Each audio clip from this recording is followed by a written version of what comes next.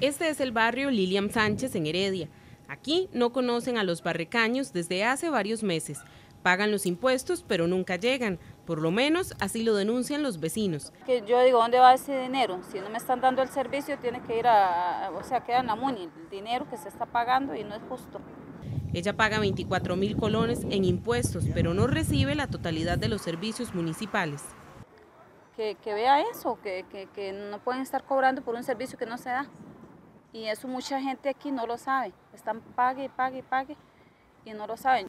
Las moscas son fácilmente observables, los malos olores abundan en la zona, los caños se llenan de basura y tierra y las alcantarillas corren el riesgo de colapsar en temporada lluviosa.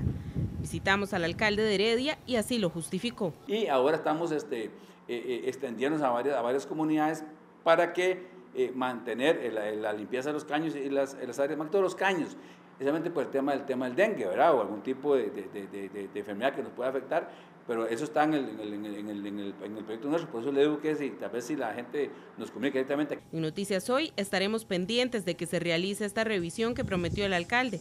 Con información de Andrés Ramírez, hoy esta es la noticia.